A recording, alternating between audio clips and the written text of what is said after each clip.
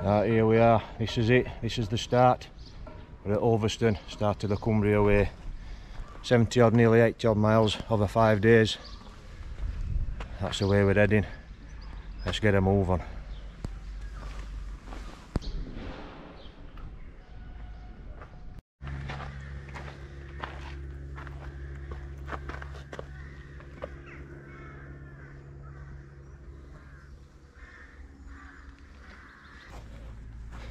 So we're already about 1.5 miles in, and for quite a few miles this first section takes you through a lot of farmland. So as you can see, I'm probably 8 tractor down there at farm fields. We've just come through a farm, walked up through a bit of woodland, but as you can see, we're out in beautiful countryside.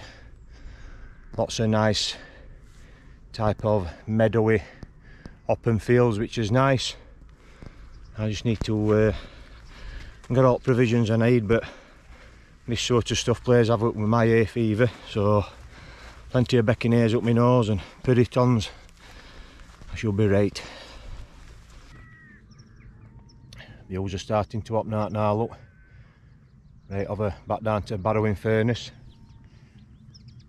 All that to the coast.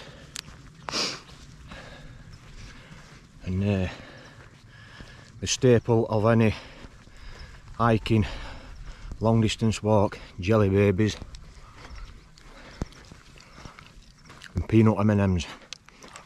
I've got 2 bags of that in my waist pouch, keep me going.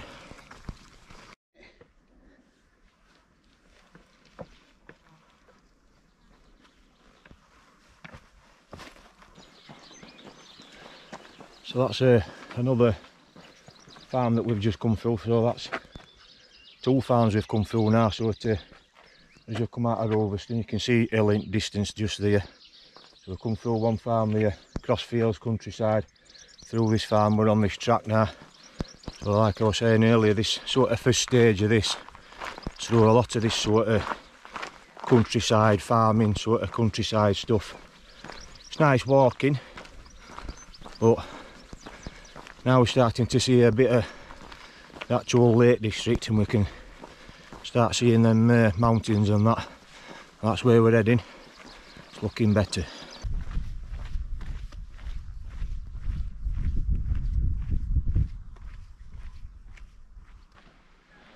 That's a lovely little pog, little fishing stool and a little pond there. That's a nice little touch outside at road, outside at garden. Not sure what this little village is called, but it's really nice. Love to live in a little village like this. Say it everywhere I go when you come across these lovely little villages like this. Nicely tucked away in countryside and that, absolutely fantastic. So that's another farm we've come through, just back down there, but I'm back out into open countryside now. Albeit it is farming land, but it's unavoidable. It's unavoidable, should I say? It is part of the route, but it's nice countryside, and while it's a nice sunny day like what it is, there's a gentle breeze. But it is a gentle breeze. But it's not too warm just yet. No idea what temperature it is, but up to now it's steady going.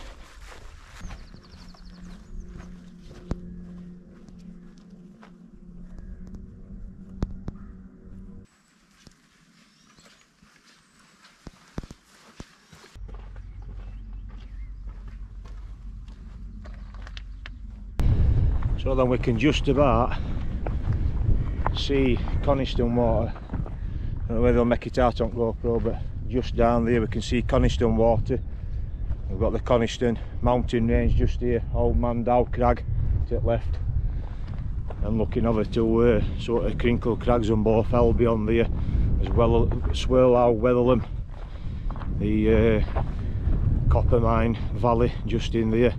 Come down that's a fantastic place in there. But yeah, we can see Coniston Water just down there. I think we're about 6 mile mark somewhere around there now. Well, that's his destination for tonight. we'll walk alongside the Coniston water into Coniston, and then hopefully we're going to be finding a campsite for tonight.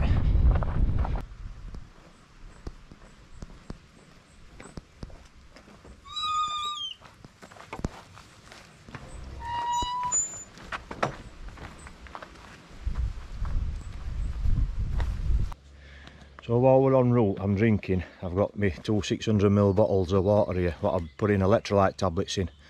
So I've just said to Paul here, when we, you know, like when we top up with water and filter with water, and we come across these grit bins, I wonder if we put a bit of salt in water, would it have the same effect?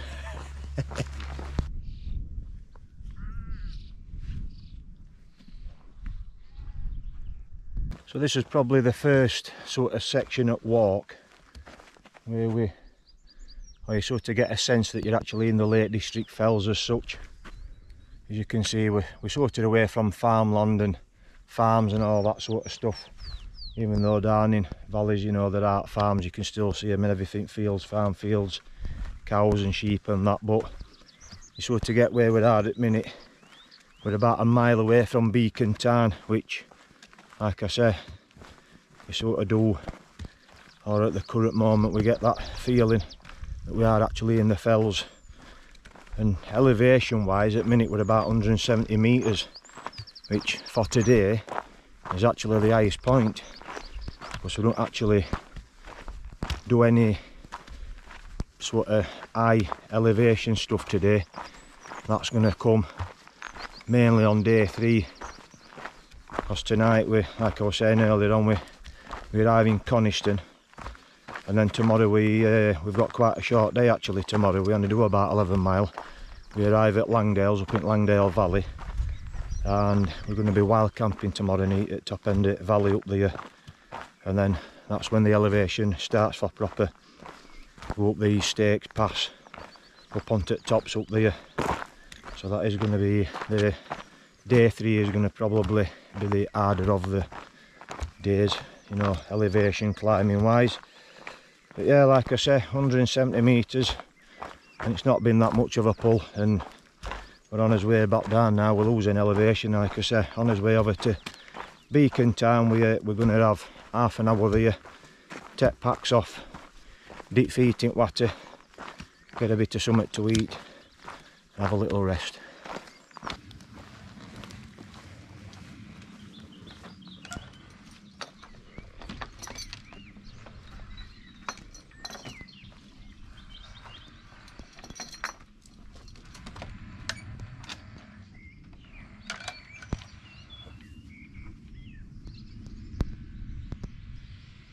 Right then, in front of me is now a nice view of Beacon Town.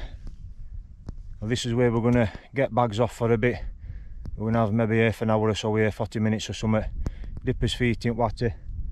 We're going to take a bit of water on board, because we've both just been saying they were feeling a little bit thirsty, even though I've got some water left in here, but it's not a great deal. So we're going to get a good glug of water, get a good litre in us, filter some more top up, and like I say, have half an hour, 40 minutes here, dip his feet in water and have a little bit of a rest, and maybe a bite to eat or something.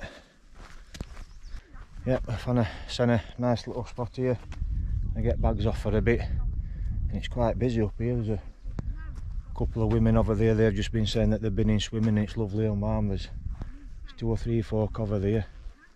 There's some folk just on corner over here. It looks like they've been swimming. So it is a popular spot for a bit of a swim, this. But yeah, I'm just gonna get bags off. I might dip my feet in there just to cool the feet off a bit.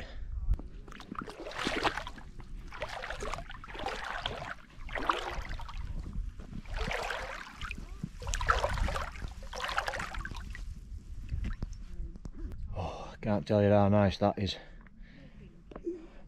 I'm on in up to the shins like, but it's saying to Paul, it's not cold, it's nice. Like them women were saying over there, I could say if we were camping up here tonight, I could easily be in here for a swim. I'll tell you that for now, definitely. In fact, there's somebody in just over there. Like I was saying, it's quite busy around here. There's a few folk round circumference at lake. and somebody swimming over there.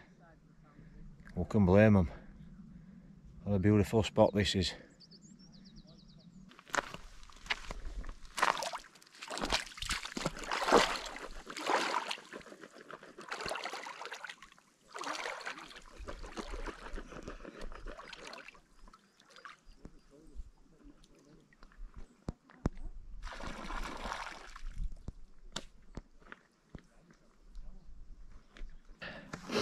No, I've not been swimming. I've just had my little trundle out there knee deep in water, nice and refreshed. My feet are nice and refreshed now, so I've got my trail shoes back on. I've just been down and had a little refresh on face and head. So it's not been too bad. With temperatures that were forecast, it was supposed to be like 22 degrees and that today, but there has been a bit of a breeze in and out. So although we have sweated a bit, we're not actually wet through with sweat, dripping with sweat, if you know what I mean. But I am. Oh, but always. Yeah, it's always good to, every time you find a piece of water like this or whatever, have a little dunk, wet your feet, soak your feet, have a little refresh and get a bit of water on your face and your head.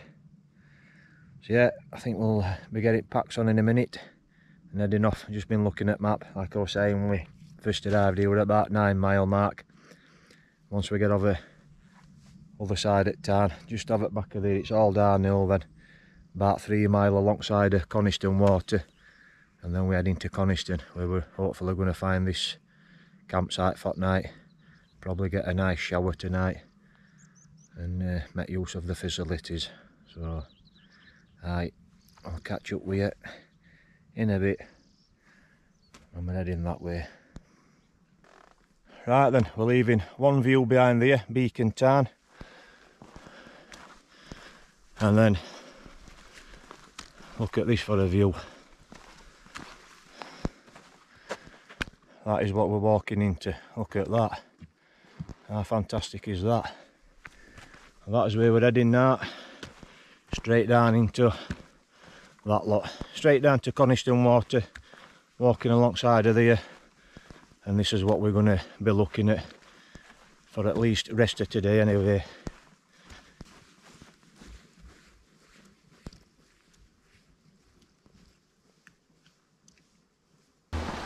Well, we're just crossing over a little bridge here. Actually looks quite a nice little spot, this.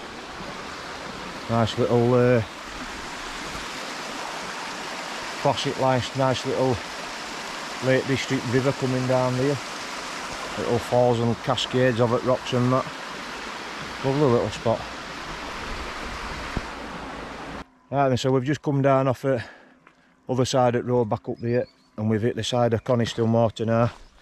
So we're literally at about 12 mile, and we've got about 3 mile alongside of here to do, and just shy at top end, that's where we head off sort of in towards Coniston and into the campsite, and see if we can or see if we're allowed to camp up at the campsite. Hopefully we are.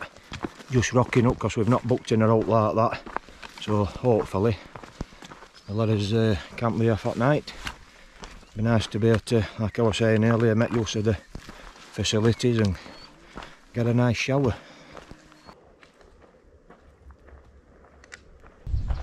So this particular stretch alongside of Coniston Water here, looks like they're doing a bit of forestry work. There's signs up everywhere, keep to path danger. Wow, all out here there's a lot of trees that have been cut down and been trimmed up. Like these here. Looks as though they're doing, taking some trees down obviously for timber, for wood furniture, etc.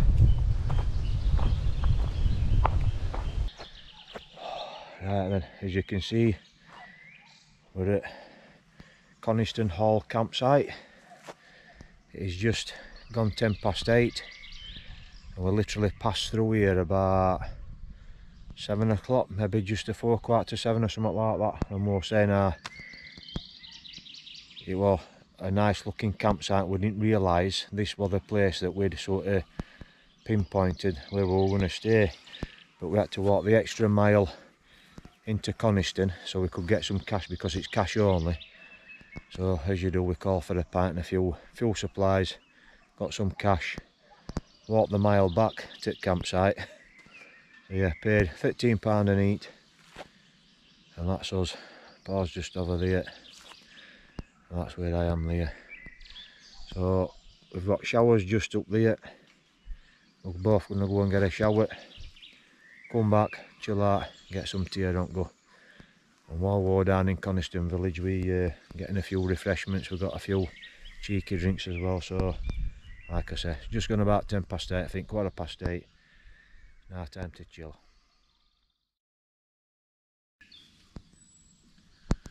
So then, good morning. It's 7:10. Been up about 20 minutes, quite an hour or something like that.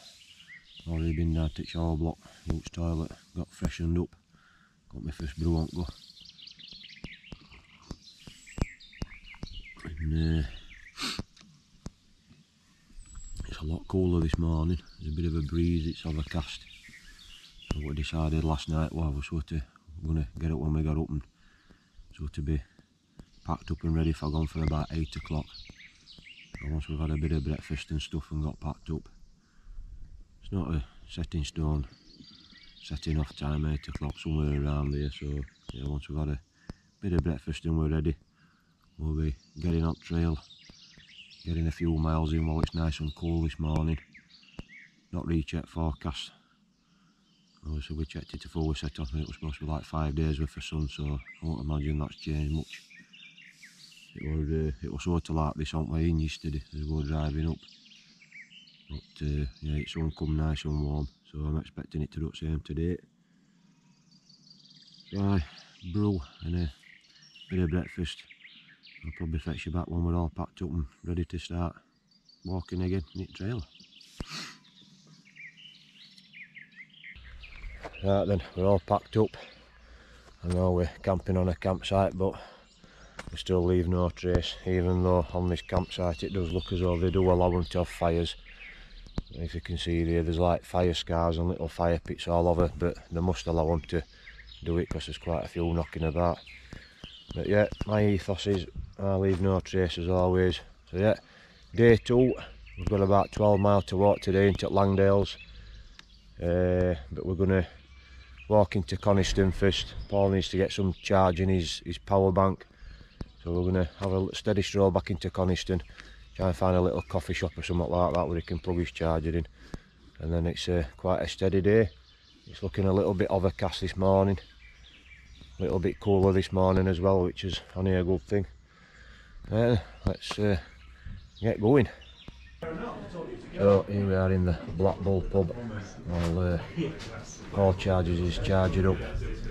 Why not have a butty and a cup of sausage butty. It's got to be HP brown sauce on it.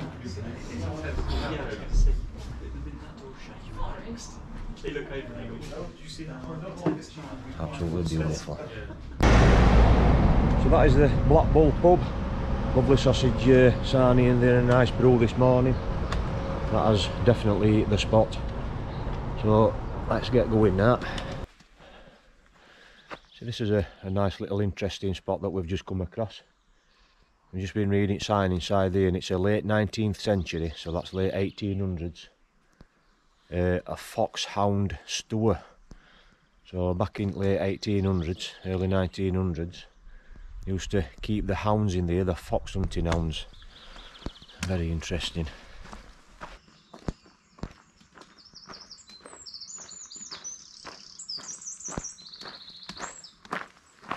Just look at this. Now we're talking.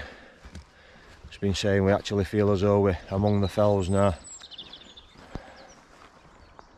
Looking all down that lot.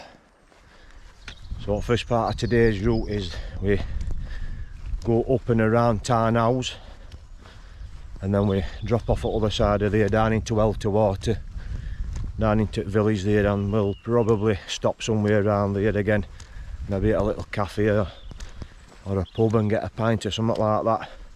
And then from Elterwater we'll walk along the Langdales into Langdale Valley, Where again tonight we're hoping to get on campsite. It's a National Trust campsite up there, I forget the name on it now, but we are hoping to get in there. But if not, they won't allow us on just rocking up for a one nighter. We're going to probably get something to eat at pub at Old Dungeon Gill there, and then walk up valley to, right to the top end, camp up beside it river up there somewhere. So it'll be a win-win no matter what, campsite or a wild camp tonight.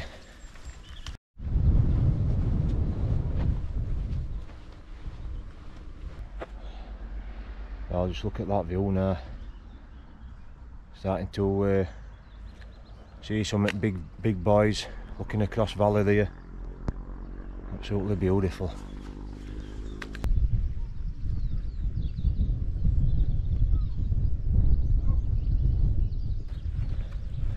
So we've just passed down through the Carlisle National Trust, and this is have a look in the tarns. Absolutely beautiful this. There's a nice breeze here as well, as we've come up that bit of a climb up road there. As I was saying earlier, cloud cover's breaking up now. Got a little bit of warmth in that sun, so I've taken my mid layer off, or my top layer, my fleecy top. Got the sunscreen, sun lotion slapped on. Don't want no burn neck and burnt calves today, that's for sure. Yeah, this is absolutely lovely this. Look at this for a place. Stunning. We've been noticing as we're passing through the trail that passes alongside at Carlisle here, we're seeing a lot of this. A lot of these trees that are uprooted. You can see looking back down that path there's a lot of trees that have been blown over, well assuming blown over, but they've certainly sort of we've noticed that where a lot of them have blown over, where roots have been into the ground, it's very rocky, and there's a lot of stone underneath where roots are. So as we've been saying, you sort of, I don't know if you can see just in back of that one there, where all that root's been pulled out at ground there. There's a lot of rock in it, and it's not sort of soft ground where roots can get a good, you know, a good foothold into the ground and hold the tree solid. First, you know, obviously a strong enough storm comes through. That's looks like what's happened. It's blown a lot of them over.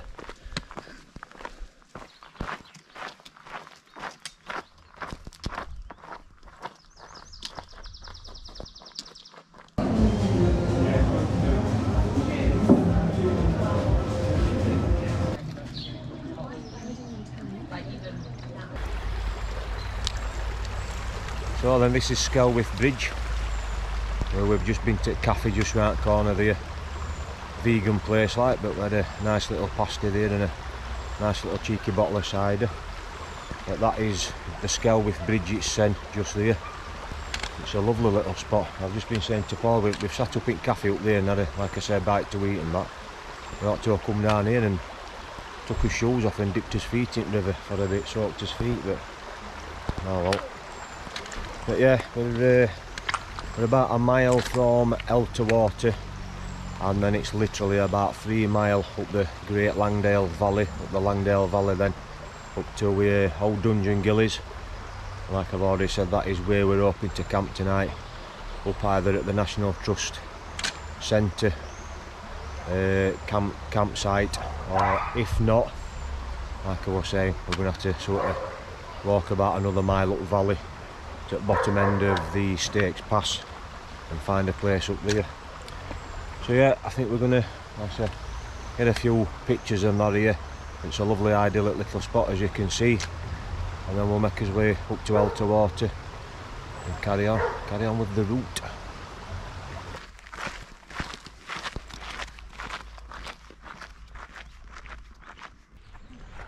Look at this for a fantastic little spot just here. This is Elterwater just here, looking straight up to Langdale Pikes there. What a fantastic little spot this is.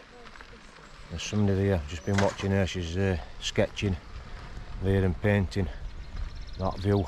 Absolutely amazing that, innit?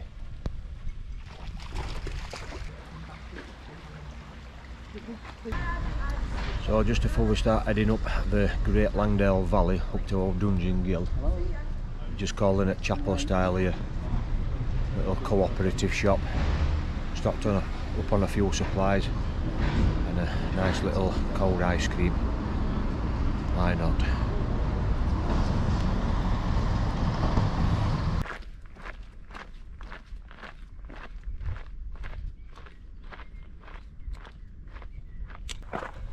Well, we're making his way up to Old Dungeon Gill, top end at Langdale Valley. And look at that for the view, absolutely fantastic that. Them's the Langdale Pikes. Just on that pointy one there is Harrison Stickle, and the one over that side is Piker Stickle. Loft Crag just in front of it. Up there you've got like sort of Pavey Ark and that fern car knot over at the back of there. Absolutely beautiful up there. I've camped on Harrison Stickle a few years ago back now, but I definitely want to get back up there and do a bit more camping up on there. An absolutely stunning place this, and of course this weather helps. Let's just look at this, it's absolutely glorious. Since about 11 o'clock this morning there's not been a cloud in the sky. It's probably about 22-23 degrees, there's a slight breeze. It's absolutely perfect, and then you get views like that. What's not to love about this, eh? Absolutely brilliant.